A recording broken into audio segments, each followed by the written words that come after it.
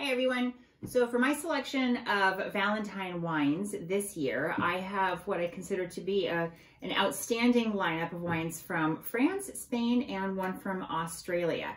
I think that we're all sort of probably having a little bit of cabin fever. I know I am. So these are wines that are definitely maybe wines to pair with your meal, but also just to indulge a little bit. It's the Sunday of a long weekend, so I selected these with that in mind. So we'll start off with my pink bubbles, the rosé bubbles. This is from Spain, Reventos y Blanc de Nit. This sparkling wine is from a family that's been making wine since 1497 in Spain. So in my opinion, if you've been making wine that long, you know what you're doing. This is a blend of traditional grapes that will go into cava and then a little monastrell. So that's the rosé here. So this is extra brut, which actually means it is extra dry, so the absence of sweetness is very noticeable on this. That's delightful. So there's a lot of red fruit in there. Again, that nice acidity. This I love on its own as an aperitif, but I also think it's fantastic with fresh oysters.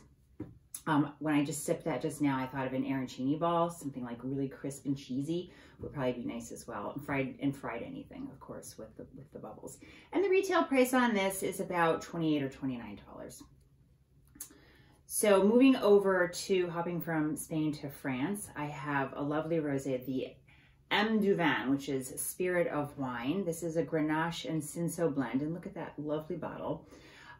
This is dry for a rosé. I drink rosé year round. I don't just distinguish it for summer sipping. Let me take a quick sniff and sip. This really has a nice note of apricot in there, along with some melon and again, red fruit and a little bit of spice. Aperitif as well, also with some soft cheeses. I sort of like to sip rosé in February and think that it's August. Nice summer weather. But again, this will pair nicely with a whole range of foods. But I do like to start off with it. And again, I think cheeses, maybe even some charcuterie would be nice with this. And the retail on this is about $18 or $19. So beautiful rosé. Moving over to hopping back to Spain, I have a white wine. This is the Joan Genet Blanc from Priorat, primarily known for its red wines, but they make some stellar white wines here. This is mostly Grenache Blanc, but it does have some Viognier and a grape called Pedro Jimenez in it, and that gives it its definite unique flair. This is medium bodied and dry with a lot of minerality, but it also has a certain richness to it. Pear and spice, I would put this with pork and chicken dishes, also some nice cheeses. I really think that's just absolutely lovely. Also some richer seafood, probably scallops, definitely. Maybe some seafood fettuccine would be nice with this. And this retails for about $30, maybe, yeah, around $30, I'd say. So all beautiful selections. Now shifting over to our reds. I have here, this is from Australia. This is the Unico Zelo Truffle Hound. This is sort of an homage to Italy. The grapes that are in this are Nebbiolo and Barbera, which those are famous for what they produce in Piedmont, Italy. However, these winemakers have tried it out in Australia with fantastic success. It's not as rich and heavy a wine as you might find in Italy. It's a little bit brighter, a little more acidity here. But I find that there's a lot of red fruit notes, maybe a little earth and leather too.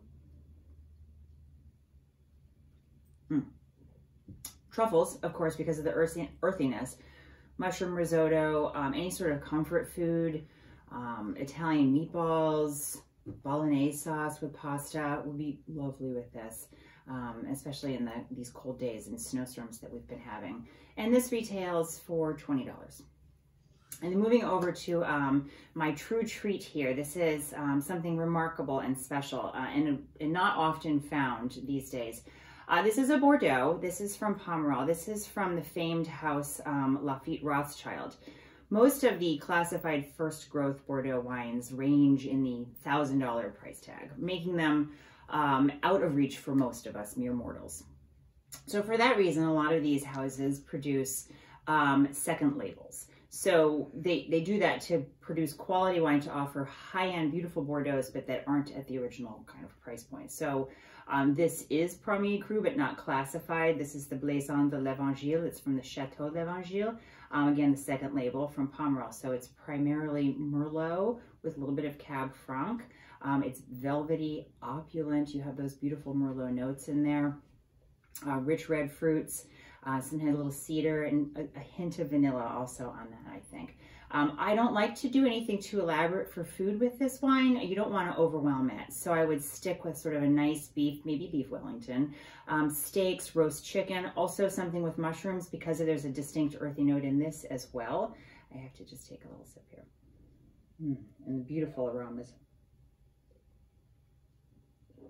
2017 is a remarkable vintage. If you prefer a Cabernet Bordeaux, this is Merlot driven, you can hop over. They also did a Paulac version as well, the Moulin de Duhart, which is available again from the same house.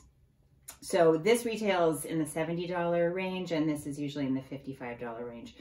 It's pretty rare to find something of this caliber at this price point. So, and finally, I will end with my treat. I tend for the sweet on Valentine's Day. This is a lovely lemon blueberry mousse. I would probably pair this with, I usually go bubbles with sweet. So I would put it with the Reventos y Blanc here. And this particular lovely mousse came from my friends at the Prep Kitchen in Damascata. So I can't wait to dig into this as soon as I'm done taping.